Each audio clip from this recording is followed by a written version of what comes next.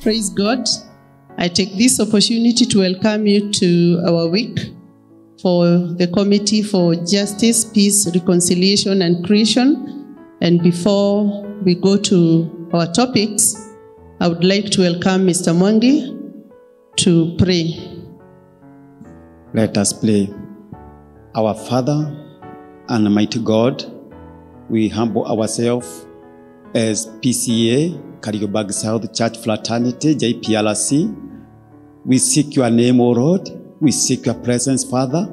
As we start our week, Almighty Redeemer, we seek your control, O Lord, to be with us, O Jehovah Lord. Whatever we're going to discuss, whatever we're going to talk, O Jehovah Lord, may you be within our midst, O Jehovah Redeemer. You have told us, O Father, in the Bible that it's written, where two or three, O Father, are gathered together for your name, O Lord, you are in their midst. Father, we seek your presence, we seek your face, O Jehovah Lord. And whatever we are going to discuss, O Lord, may you be with us, Jehovah Redeemer. In Jesus' mighty Father do we pray and give thanks. Amen. With me today, I have the committee for JPRC, PCA Kariobangi South Parish, and I would like to introduce you to them. To my left, I have Maxwell Mainge. He is the Vice Chair, K South Church. The next one is Jean Washuka, Secretary, K South Church, followed by Esther Wagema, Treasurer, K South Church. Agnes Kariuki, a member of JPRC K South. We have Mr. Mwangi, the Chair, KCC. Then Shanice Jogona, KCC Secretary. And finally, we have our patron, Elder Muteru, who will be taking us through the mandate and the objectives of JPRC. Perhaps it is important to say that JPRC is a standing committee created by the church to cater and to explain to people about issues and that happen every day to us, like justice, peace, and even reconciliation, and even creation. It is contained in the practice and procedure, and Elder Muteru will be telling us more about that. Welcome, Elder Muteru. Thank you very much, Lady, for the introduction, and a very warm welcome to all our listeners from across the globe. Welcome to our JPRC week, and this is PCA Kariobangi South Parish, and we are glad that we have you on air, and we thank God for bringing us this far. Thank you for this very good day. My name is Muteru, Simon Muteru. I'm born again, and I'm glad to be associated with JPRC. Many people do not have an idea what JPRC is or what it is all about. I'll therefore try and paint a picture of JPRC so that we can demystify this group that is hardly known by very many people. And I wish to refer you to the very first chapter of the Bible. And I want to refer to the first verse of that chapter, and which says that in the beginning, God created the heavens and the earth. If you read further down, you'll see that God created everything that we see and which we do not see. He created the animals, He created the plants, the rivers and the valleys and the mountains and everything that we see, including what we do not see. The good Lord worked for 6 days, then He took a rest. After creating almost everything, He created man as the last thing, and He created them, both man and woman.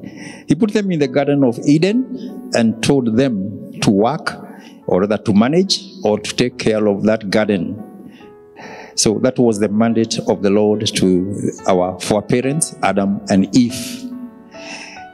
He also told them to increase so that there would be more people on earth. And he also said, make use of all that I have created for your food and for your livelihood.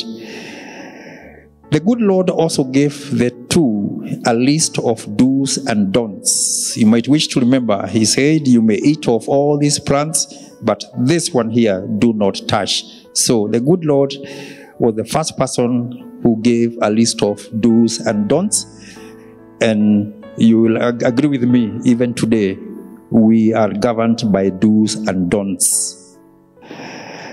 As the people increased, they started moving to different directions. And as you know, when people are many, we are about to have conflicts. And when conflicts arise, we need to reconcile the people, the countries, the communities, or even families or individuals who are in conflict. So people increased and conflicts came. So there was a need to reconcile people who are warring, who are in conflict. And so you can see conflicts also started long ago in the days of the Old Testament. Today is not very different. We also have conflicts. Countries are rising against countries, communities against communities. That's across the world. And even here in our own country, Kenya, we can see that happening. So reconciliation comes in, and after reconciliation, we have justice, and we also have peace. Remember, we all started from the very first verse of the first book of the Bible, where the good Lord created the heavens, the earth, and everything that is in the earth. So you can start seeing the shape of JPRC. Now, moving further down, or rather fast forward, if you look at what is happening across the world today, and specifically in our nation, Kenya, right now in our nation, there is heightened political activity due to the forthcoming general elections. We have seen many people coming up, vying for the various positions, and we can see there's a lot of activity with the IABC and all the aspirants. But not all of them can take the few positions that are available. So here, there are many candidates, but only very few positions. What is going to happen now? If you remember the days of the in the Old Testament, whenever there was a need for picking one out of many, which is referred to as casting lots. We can see that happening in the Old Testament. Now, this is very similar to the elections that we do every 5 years. There are many candidates who want one position. How do you pick one out of the many? You want to look fair and just, so an election comes in handy. This has been happening throughout the ages, only in different ways. And here we see it is nothing new. It has been happening and is going to continue happening. I said earlier that God gave Adam and Eve a list of do's and don'ts. These are the same things that man copied, and we are using them across the world even today. Every family, every society, every club, every church, every nation on this earth has its own list of do's and don'ts. You can call them rules, regulations, code of conduct, or even laws. God is the one who initiated that. And because we are made in the image and likeness of God, that is how we got that, because we are creators like Him. So, what God did the very first time after creating man is what is actually governing this world today.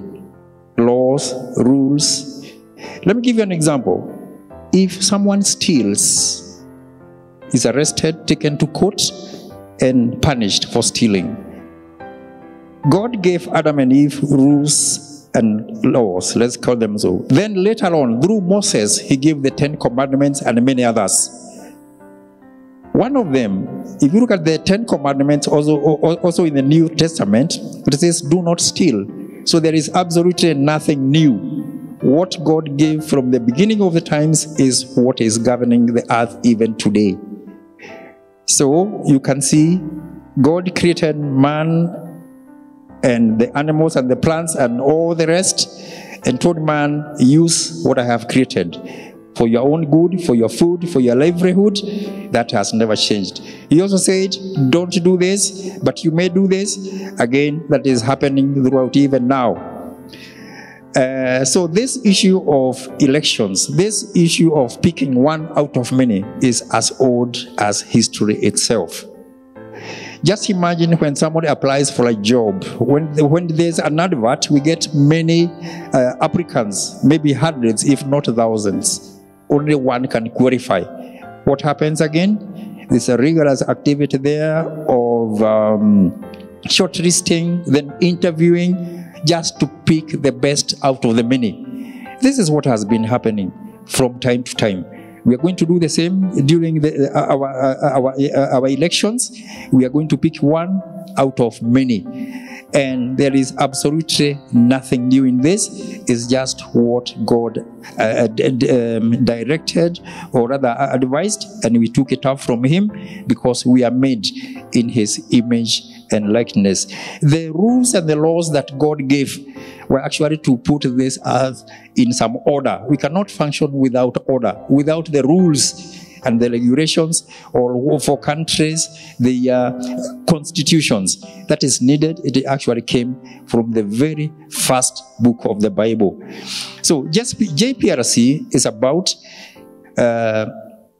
justice to the people, living in peace and reconciliation where necessary, even as we tend or use or manage God's creation for our own good and for the betterment of this world.